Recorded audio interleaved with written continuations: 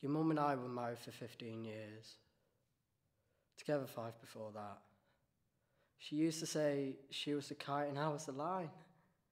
She was the creature of the clouds and I was the creature of the earth.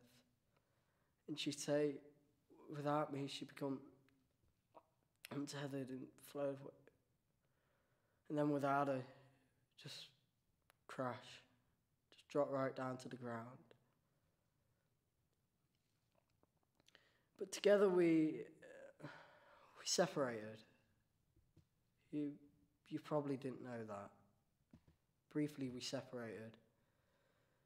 You were 1 year old. Stupidest thing I ever did. You know, I made some stupid proclamation and that were it.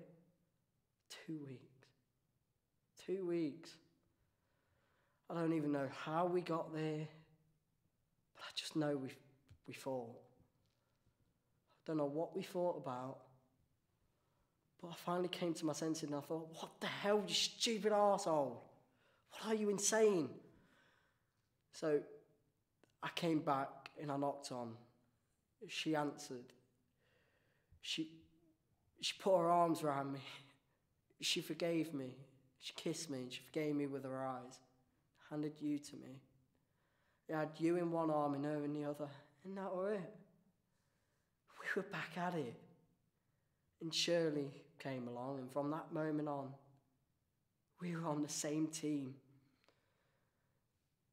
But we still fought sometimes, but it was different.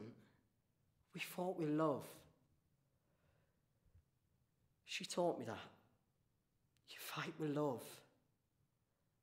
When you're on the same team, even in the middle of the fight, during the fight, you're safe. There's no danger. There's no fear. You're forgiven. I hope that you get to experience that sometime. It's a beautiful way to be. We weren't always perfect, but we loved each other hard. The kite and the line.